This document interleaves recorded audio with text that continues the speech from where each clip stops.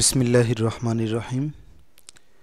জিইউবি ICT ক্লাবের পক্ষ থেকে সবাইকে শুভেচ্ছা ও অভিনন্দন।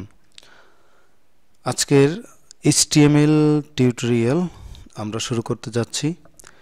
তো টিউটোরিয়ালটা শুরু করার আগে আমি ধারাবাহিকভাবে সংক্ষেপে আমাদের প্রয়োজনীয় বিষয়গুলো শেখার চেষ্টা করব। তো আজকের এই টপিকের সাথে আমরা কি কি শিখব সেই সিলেবাসটা একটু দেখে আসি। Total overview.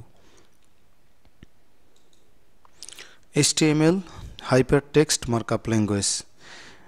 মার্কআপ ল্যাঙ্গুয়েজ কি, HTMLটাকে কেন মার্কআপ ল্যাঙ্গুয়েজ বলা হয়, আমরা যখন কাজ শিখব, কাজ শেখার সাথে সাথে আমরা এগুলো নিয়ে পরে আলোচনা করব। এরপরে হচ্ছে বেসিক যে জিনিসটা, সেটা হচ্ছে ব্রাউজারের সাথে এই HTML, CSS, জাভাস্ক্রিপ্ট এই তিনটা রান হয় ব্রাউজারে। এই ব্যাপারটা জাস্ট আপাতত এতটুকু বুঝে রাখলে হবে, আমরা পরে আলোচনা করব এগুলো। এরপরে হচ্ছে HTML file create, edit, run.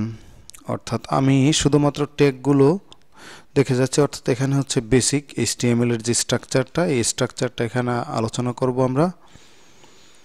এরপরে হচ্ছে টেক্সট সম্পর্কিত যে জিনিসগুলো আছে, টেক্সট ডেকোরেশনের যে ব্যাপারগুলো, এগুলো নিয়ে আলোচনা করব।